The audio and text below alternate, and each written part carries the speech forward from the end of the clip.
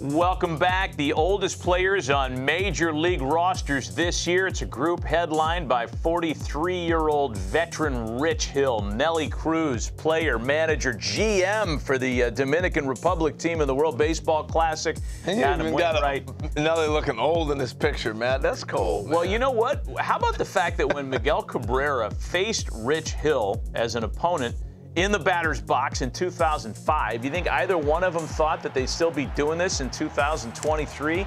Here it is. Rich Hill as a Cub, young Miggy, future Hall of Famer as a Marlin. Wrigley Field looked different back then, and these guys are still out there doing their thing. Wow. Will Leitch of MLB.com has written of the senior statesman now for a couple years. I remember you going through this last year in a piece, Will. You have a soft spot for the old guys. Good morning.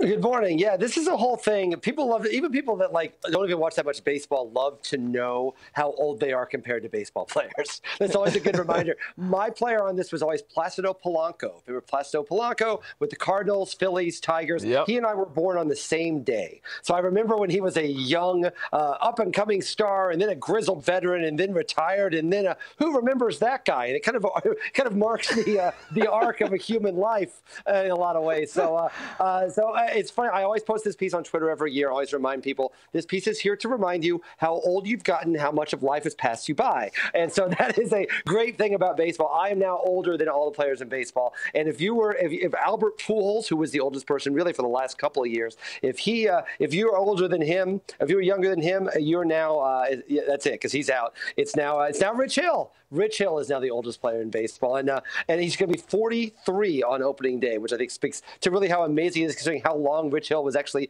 out of baseball and how he was with the St. Paul Saints and came all the way back. So Rich Hill is now the oldest guy. This is a list. The thing about this list, it changes a lot every year because you get older and people drop off the list. We lost 5 people from the list last year, and Hill's the last one left. I thought for a minute we were on a route here in baseball where the oldest guy is going to be 32 years old. They were just like kicking the old guys to the curb for a while. Rich Hill's my favorite old guy because the antics on the mound, all the stuff he does. Who is your favorite old guy? For me, it's kind of got to be Justin Verlander. I feel bad saying that he's old, but he is on the list. He is in the top 10. And I actually have found, generally speaking, pitchers, it's easier to stay. I think you see a lot of veteran pitchers. I mean, this is the first time since I've been doing this list that there was a Cy Young winner on the list. So I think that speaks a little bit to how pitching, that kind of craftiness that you can get. Obviously, he still throws hard, but the craftiness, I think it's easier for pitchers to stay on the list than hitters. We lost a lot of hitters off the list, from Molina to Pujols to Robinson Cano. We lost off the list.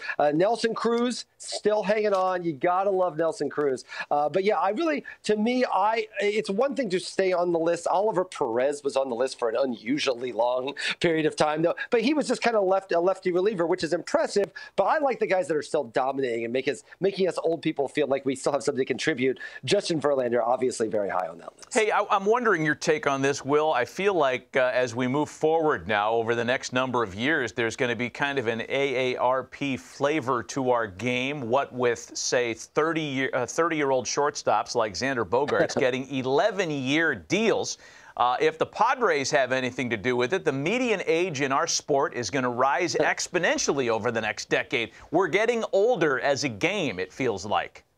Well, certainly the contracts are getting older. And technically speaking, if we're going to play if you're still getting paid, even if you're not playing, as some of those players may actually get at the end of the career, the oldest player in baseball remains Bobby Bonilla. So, but I don't know, if we're going to continue that. But I think that's right. I think a lot of those contracts are being signed with the idea that at the end of it, they're still getting paid, but they might not be a big part of the team. You actually saw this with Cano. Cano was one of the highest paid players in baseball last year, even though he really barely played. So I think you'll see that a little bit, but you got to stay on a roster. And to me, no matter what you're getting paid, if you're staying on a roster, there's only 26 of those things. If you're staying on a roster at the age of in your mid-30s or older, it's really, really impressive. And I do think some of these long contracts that you're seeing with the Padres are more to stay under the luxury tax now, to extend the average annual value for a long time. We'll see whether those players are all on rosters by 2032. We'll see if any of us are here at all in 2032. So I'll be impressed by any of it at that point. Yeah, it's here in 2032. That's like some science fiction movie way back when we were kids. You know, the interesting thing about all this, Will, is one day when you retire, you're old in baseball, and you wake up the next morning and you're young again. Because they sit there and they go, wow, you're a young man. You're only 35. You're only 36.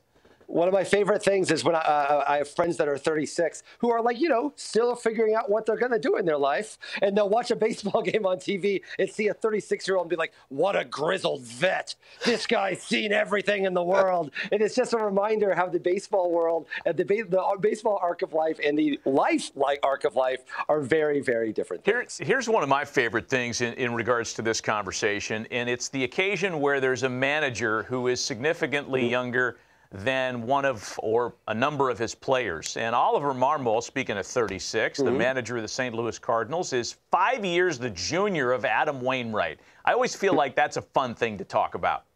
I love that. Remember, last year, not only was he younger than Albert Pujols, he was Albert Pujols' tenant. He was renting out Albert Pujols' place last year. So, yeah, I think that certainly would change the dynamic a little bit when you're the manager. But I think that's one of the things that Marmol, I think, has done a really good job with the Cardinals. He actually has come in, obviously, had Yachty and Pujols last year with Wainwright this year. It's something he's very comfortable with. I think it helps with Marmol. He's been with the Cardinals for a long time. So I think that even though he is relatively young, he has a lot of experience with that team, and that's life experience, right? No one expects you to play at 36. You can just go ahead and manage and wear the uniform. And frankly, if managers are still wearing the uniform, maybe it's better that they're young. They still look good in those things, for crying out loud. So I wonder if there's value in that too. Fun stuff that Will presents here, the oldest players this year. Follow him on Twitter. Read his piece on MLB.com. Will, we appreciate the visit this morning. Talk to you down the road.